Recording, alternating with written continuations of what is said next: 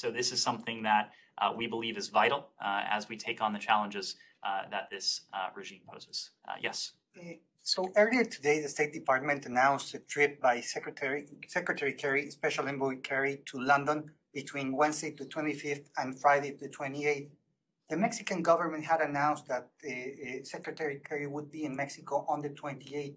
Does that mean that that trip is canceled at all, or will he be able to be at two places on the same day? If you followed Secretary Kerry over the course of many years, you know he's capable of doing miraculous things in some cases. I don't have his travel schedule in front of me, but he is someone who has demonstrated an ability to travel around the world in a short time and to engage different regions. So whether he's still in a position to be in Mexico on the 28th, I would refer to his office.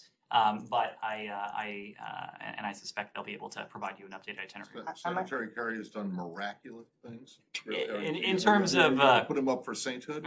I mean, what does that mean? And I'm not sure you can get to London unless you're like Elton John taking the the Concorde from Wembley to Philly. Live. Again, I don't know how you get.